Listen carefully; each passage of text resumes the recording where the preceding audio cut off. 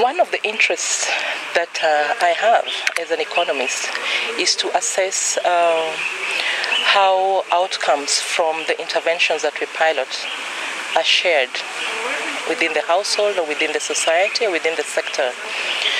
So it is important then to consider gender issues when assessing the outcomes of the interventions. And besides that, most of the donor agencies, our development partners, are keen to ensure that we report on this.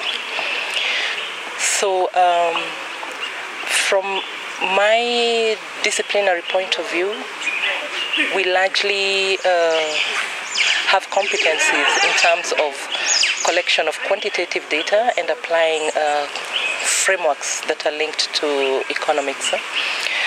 But now when we bring in gender dimensions, then this is a totally different ballgame.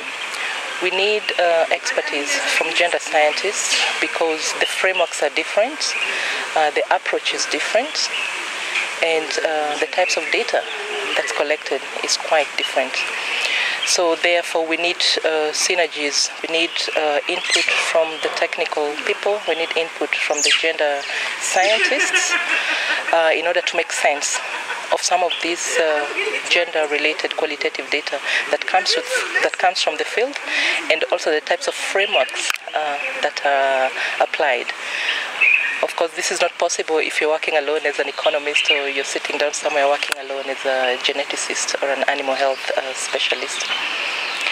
So some of the challenges that I experience as an economist is that if I sit down alone to try to make sense of the data, then the interpretation is definitely different